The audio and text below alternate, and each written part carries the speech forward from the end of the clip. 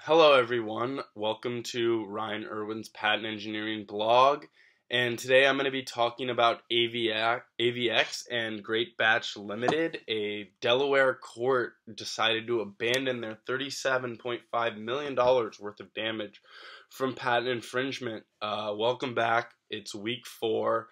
We're really starting to delve into patents and what makes them unique from other patents and how you can build on top of them. And this case really delves into the details of patent infringement and what is technically original property. So basically, AVX filed paperwork to say that Greatbatch Ltd. could have lowered their prices because what happened is Greatbatch claims that AVX's products were unfairly priced and thus Greatbatch had to lower their prices. Basically, 8 jurors ruled that AVX infringed on Greatbatch's patents and then awarded them $37.5 million.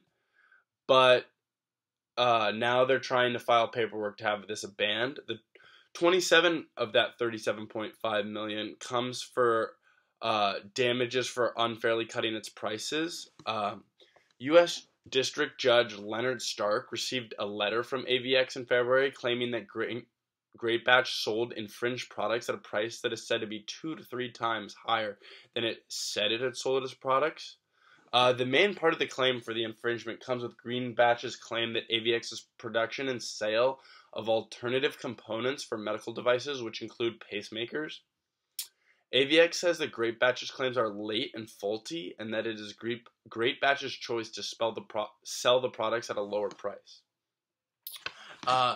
The specifics in detail of the patents they infringed on are U.S. patent number 5,333,095, which restricts the sale of a filter capacitator, and the other key one is U.S. patent number 5,905,627, which is for internally grounded ceramic feeders through filter capacitors. And basically, these are medical technology devices that are very expensive, and Greatbatch wants AVX to pay out. They got them to pay out this money, and AVX says that Greatbatch should have just sold it at the lower price like they did. I look forward to seeing you next week. Thanks for tuning in.